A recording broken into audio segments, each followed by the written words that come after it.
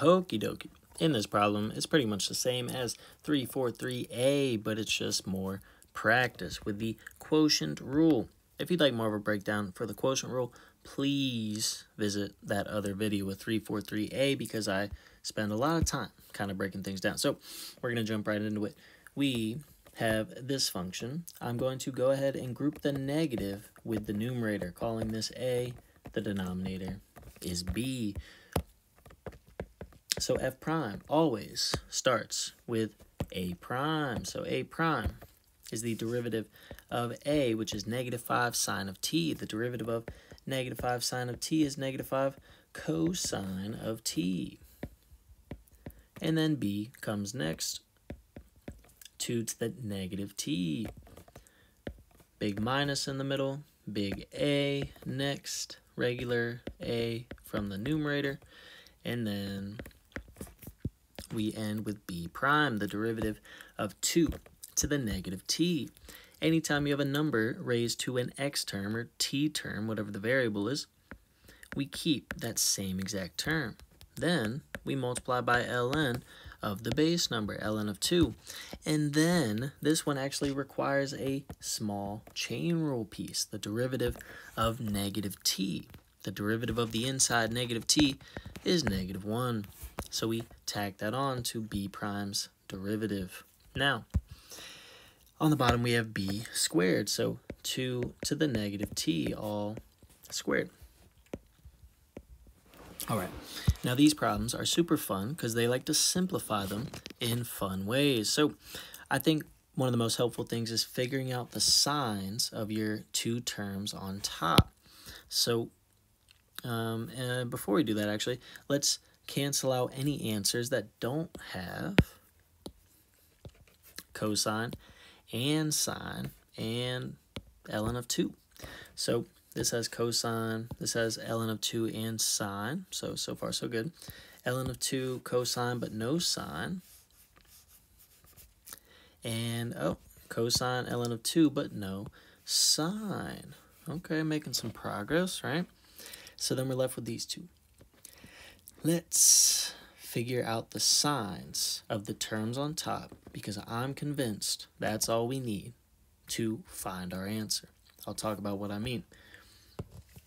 This is one of our terms on top. So all the terms multiplied together make one term, right? The sign of this term must be negative, just based on that one negative out in front.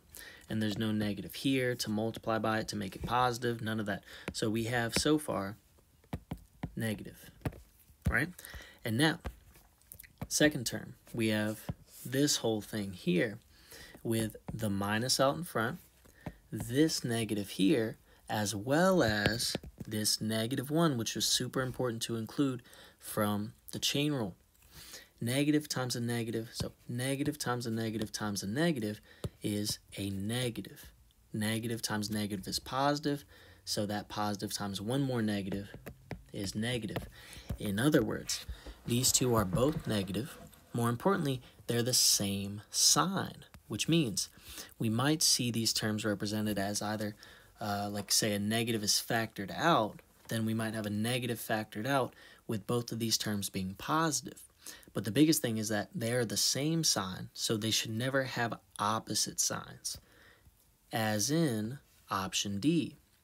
Even if this term is factored out, whatever that is, this term, this first term is positive. And then there's a minus, so this term is negative for the second term. And so these have opposite signs, but we know they're both negative. They should be the same sign. So in option A, it looks like they factored out a negative, and now both these terms, so cosine and ln of 2 sine of t, oh goodness, are positive. So they're the same sign is what I'm getting at.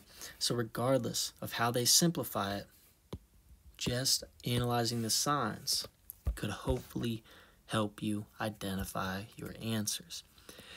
So the rest of what they've done basically is factor out starting with the 2 to the negative t's, they basically canceled one from each term, leaving us with 1 on the bottom since it was squared originally on the bottom. And then 2 to the negative t is equivalent to writing a 2 to the positive t up top, and then they factored out, I think, just a -5, and then the 2 to the negative t from both terms, or a 2 to the t from both terms. And then it leaves us with a cosine, and then the sine of t and ln of 2. But again, the signs are the important pieces you need. So I realize I missed one from 343A. Let's see how fast we can get through this one. And then I might do a second video for 343B. So I included A in this one because, I mean, it's pretty much the same thing. So jumping right into it, we're starting with a prime of the numerator. 5e to the z has a derivative of 5e to the z. Then we have a 5e to the z. Then we have b prime, the derivative of 1 over z. 1 over z can be rewritten as z to the -1. This is the method anytime you have a variable in a denominator like this that you need to quickly take the derivative of. So the derivative of z to the -1 is -1z to the -2 using power rule. So we have -z to the -2, or let's go ahead and rewrite this as -1 over z to the +2. All right, and then all of this is over b squared, right? So b squared is 1 over z squared. So now, looking in the numerators, probably a big thing to start with is, do we have 2 big terms across the top? Because option A only has 1 big term, so it's out here. Now, let's do a similar method. Can we analyze the signs of these terms? So this first term, I only see positives, so I believe this first term should be positive. The second term, negative makes a positive. So in other words, they're the same sign altogether. Do they have something like that here? Well, it looks like option D has a positive term, then a negative term, or a minus term, right? So those are technically opposite signs. So we can eliminate that one. But then the remaining 2 looks like they have positive terms, but then negative, which would make the second term a positive as well. So let's see what else we can use to find our answer. Oh, I see it. Okay. Both terms have e to the z. This term does not. So C is out of here. So we break out the eraser to see that B is our answer. So, keep in mind, just use like little facts you know about both terms to help eliminate other options as you work through.